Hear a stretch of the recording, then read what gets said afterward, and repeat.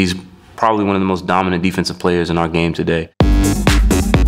In 2016, Earl Thomas was on course for another remarkable season. I love you, homie. Oh, great game. It feels so good. Happy for you, bro. Happy for you. Great play. Great play.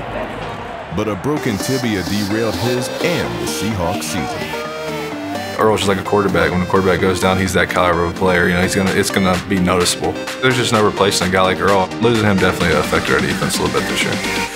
Before Thomas's injury, Seattle allowed only an average of 16 points per game. Without him, 23. You know, when he's in the game for our team, he changes the element. Offenses have to account for him. They can't throw it down the middle of the field. They can't throw it deep because Earl Thomas is back there.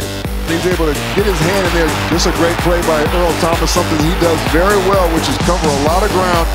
They can't be lackadaisical with the ball. He's always in the right place because he works so hard. He watches so much film.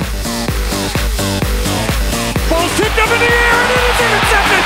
It is intercepted, Earl! Earl is the smallest guy out there in the back end, but he has the biggest chip on his shoulder.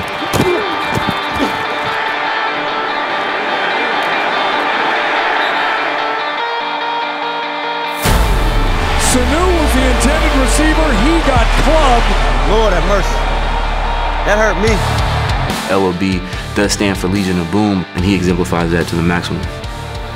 Not only is he a great tackler, but I mean, his sideline-to-sideline speed is ridiculous. Earl Thomas came from about 12 yards deep that time. He recognizes it right away and almost had a pick six right there.